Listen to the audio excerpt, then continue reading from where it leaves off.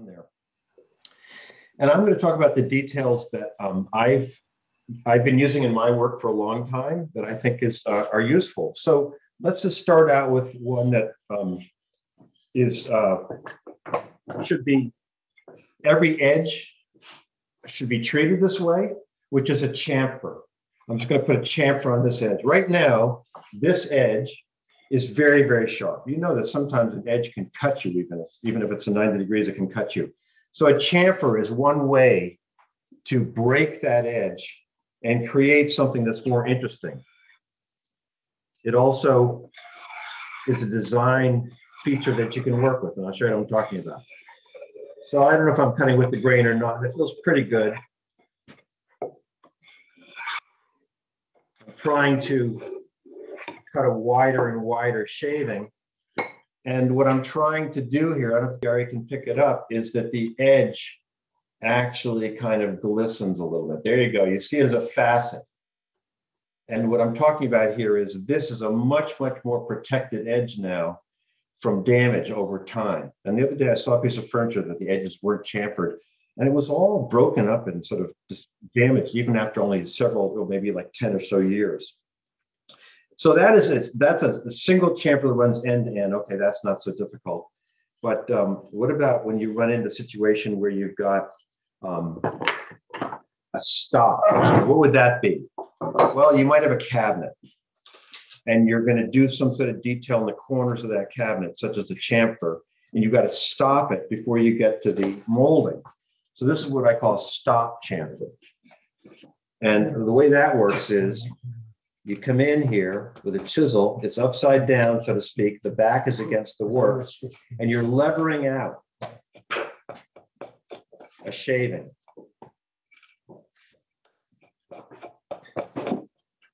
And then you can use a spoke shave or a plane or whatever and chase this along. And the idea of that is, you can see that, and when you get closer. You can see what I've done here. This is a little chamfer that starts and goes down that edge. Okay, that's a simple one I use quite a bit. You can use, the craftsman would use one with more of an angle associated with it, and then coming out to a flat. So one other thing that I think about when I think about chamfers is use them to your advantage aesthetically. Let's say this is a stand-in for some sort of a curved piece. Let's say it's a headboard of a table or a headboard of a bed or whatever it is. We don't care what it is, but it's a curve. And I just shape this with a plane.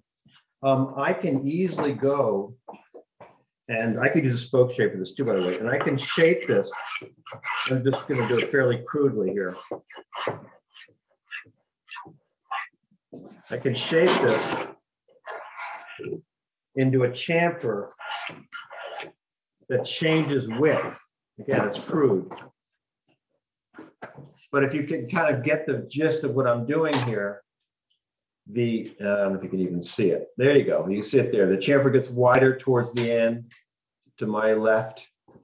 And what I'm trying to do there is make an aesthetic as well as a practical detail here, by which I mean this curve looks more curved now because of the way I brought the chamfer down deeper at the two ends. So it's not a static chamfer, it's a changing chamfer, which is something that I particularly like. It's getting a little wider there on that end. I think you can see it. I didn't finish it completely. It's not even. If I wanted to get it even, I'd probably get a spoke shave and try and do it much more evenly along the side. So think about chamfers as something that leads into what I'm going to talk about next, which is other edge details.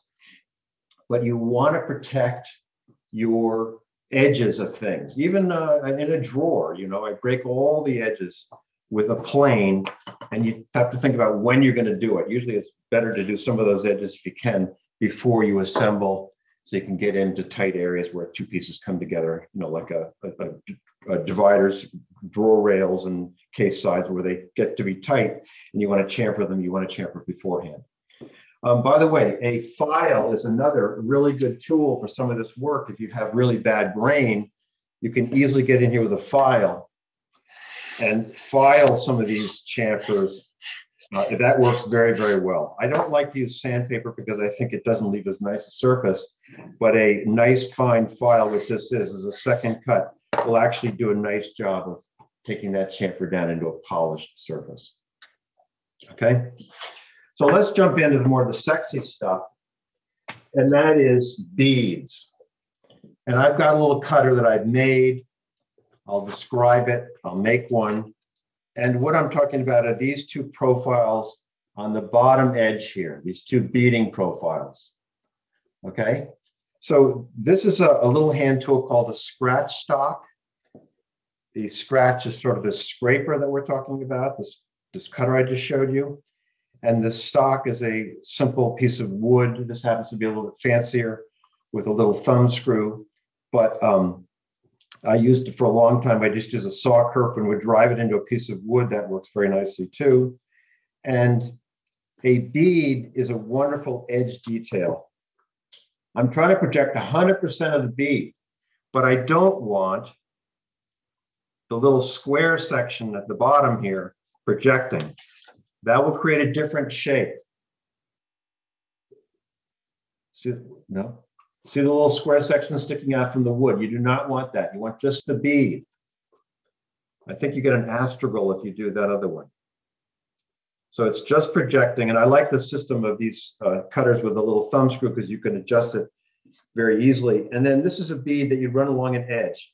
So let me just make sure this is a nice clean edge. This is probably off the table saw.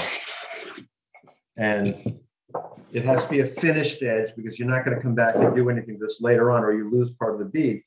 And it's a scraping tool. So you use a scraping action to cut. Okay. Mike's on the camera. We'll see if he can kind of catch it here. So what you see right away is that I'm making little curls. That is a very good sign that I've got a sharp tool.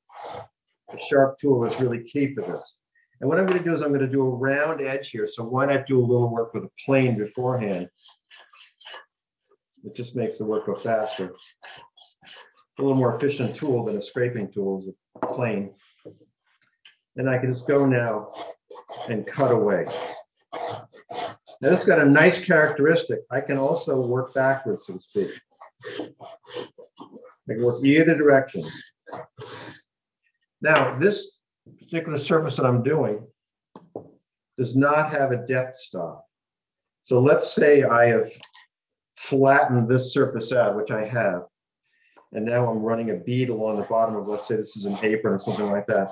I'm going to scrape until the red of the pencil just disappears. And when that happens, I've got a bead cut. So there's that bead. Okay. What I like about this bead profile is that it rounds this edge, just like a chamfer does. So think about this as being the apron of a table, and you come and you rub against this, you know, you're sitting at the table, whatever it is, and it rounds the edge, so it protects it the way a chamfer does that I was talking about. It outlines the edge in a nice way. It highlights the edge. This is a great detail that shakers use on all their trim work. And a lot of times they would be doing that work with molding planes. And I happen to have a lot of molding planes that do beads. Here's a typical one right here in my tool chest. So this is a little molding plane that does that bead profile. Okay, so it does. This happens to be a 3/16, I think. Yes, 3/16. So, and I have a half a dozen of them here of different sizes. The deal is that that's limited. In terms of, first of all, most of these molding planes were never designed for hardwoods. They're mostly designed for, construction, softer woods, a pine and the like. And they work great for that. But when you get to hardwoods, let's say like ebony or curly maple or whatever, this scratch stock really excels. Now you can't feel here, but if I had someone that could feel this and tell you, it's not polished, because it's a scraping tool. Scraping never produces the polish that a plane does. But it's just something that you very, very light sanding will polish this back up. So one of the things that I can do is I can rest the cutter on the front set of edges and cut in the forward direction. And I can use the back set of edges and cut in the rear direction. Well, that is a hugely advantage to you. How many bidirectional tools do you have in your shop? The only one I can think of, the two that I can think of, is a pencil and a screwdriver. Everything else sort of tends to cut in one direction. So if you can go in either direction, that means you can work with the grain. And if you're working along some surface where the grain changes, you just change the way you cut. So let's go and make one of these cutters, and I'll come back and explain all about them so you have the ability to make one for yourself.